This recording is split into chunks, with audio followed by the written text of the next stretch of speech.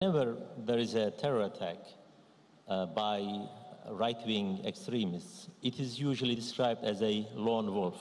It is usually said that this person has a psychological problem. Such, these sort of, I think, arguments were raised. I think we need to look beyond that. There are some structural issues, as Shadi said, but there are also some ideological, I think, inculcations that are really inciting people to violence, and also indoctrination here and there.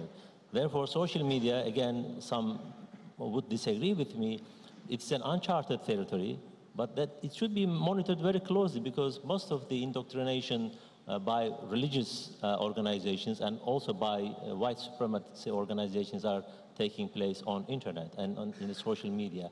And that should be also looked, I think, very closely and carefully.